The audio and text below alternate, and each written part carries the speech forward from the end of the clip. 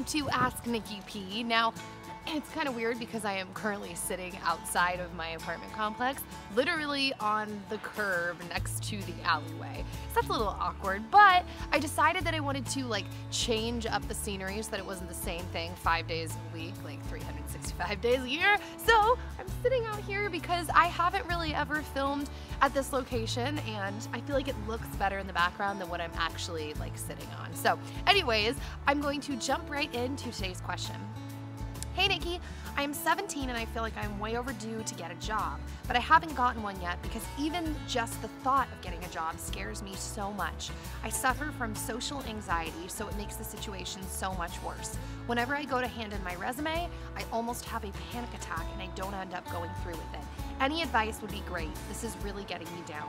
Okay, so a couple things to this. The first thing is, I feel, I mean, I should know this, but like I said, I'm not an expert in any of this, but I feel like social anxiety is like an actual, I don't know if it's like an actual, like chemical imbalance, term type thing, you know, like how depression is like chemically something that's wrong, or if it's something that's like a characteristic you can develop. I don't really know enough about it. If it's something that is chemical, I would really recommend going to see like a doctor or a psychologist, someone who can help you through that and possibly like prescribe something, or even checking out like a lot of times you can treat things with like holistic doctors through like nutrition and vitamins. But like I said, I'm not a doctor. I don't know you know, specifically what that's like.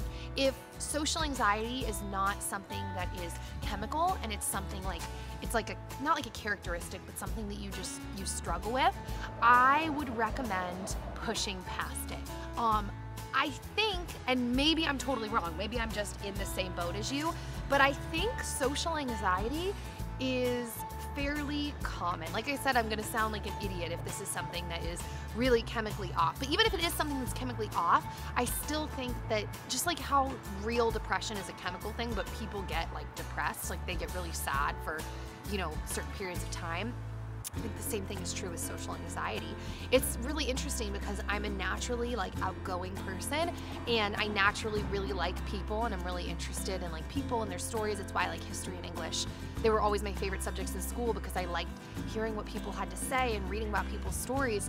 Even with all of that, I have gone through multiple seasons in my life where I just I don't want to be around people. Like, it makes me uncomfortable, and I think the reason that I don't want to be around people at certain periods of my life is because I care so much about, this sounds like I care so much, but like I care so much about engaging with people and really connecting with them when I'm around them that sometimes it's just, I don't have the energy, and so I don't want to go out. I don't want to be around people because I'm like, I'm just exhausted. I can't give any more, like, I can't give that energy to someone right now.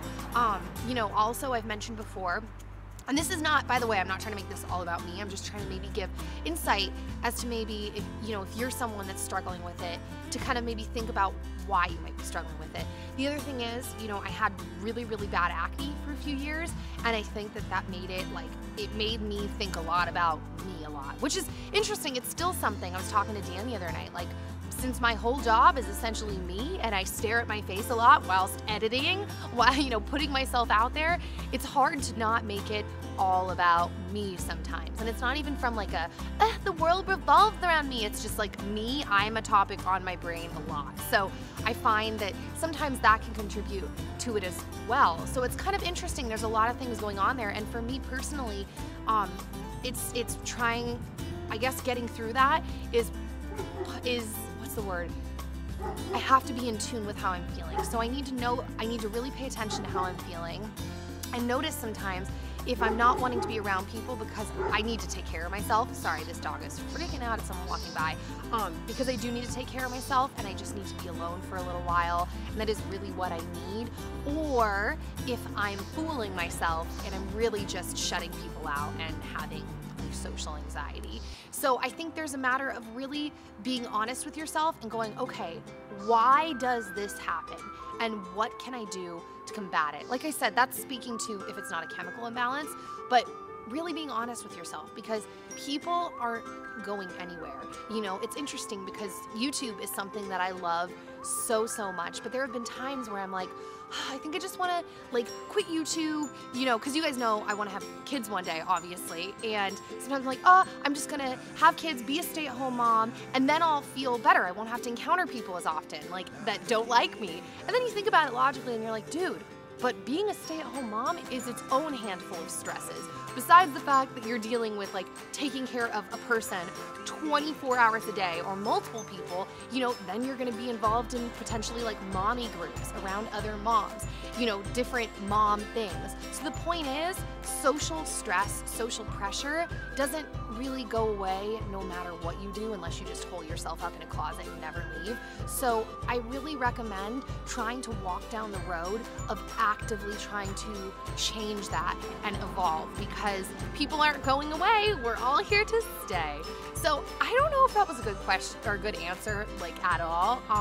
But, you know, as usual, anyone that has like opinions, thoughts, any type of different perspective on any of this, please let us know in the comment section down below. I know, like, I like seeing what everyone has to say, and it's really interesting. So that being said, though, you will be okay. And I really believe that if you walk through it and try to learn and grow and like figure it out, it's gonna be uncomfortable, but I believe in you. So now I'm going to open up and do the Twitter question, and then after the Twitter question, I have to move before the next question because the sun is rapidly moving.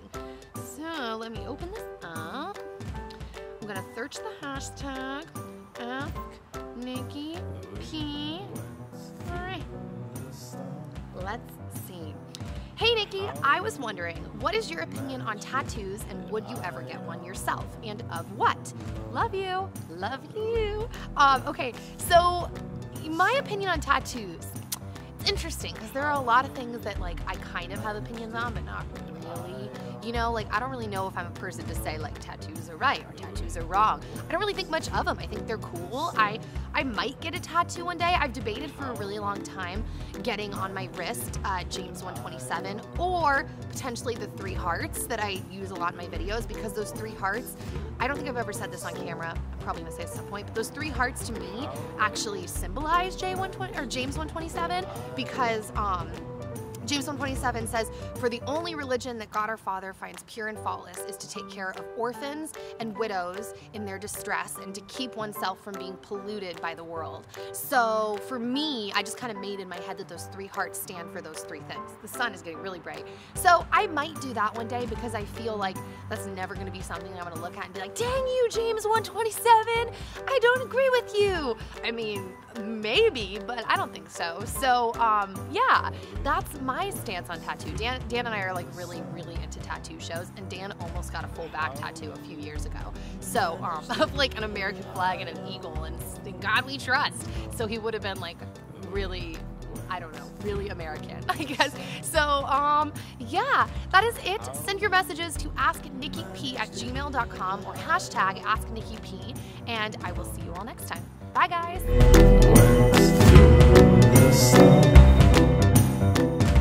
And it was really once it started getting to the point of like past just counting calories. It was when it got to the point of like trying to make myself throw up a couple times.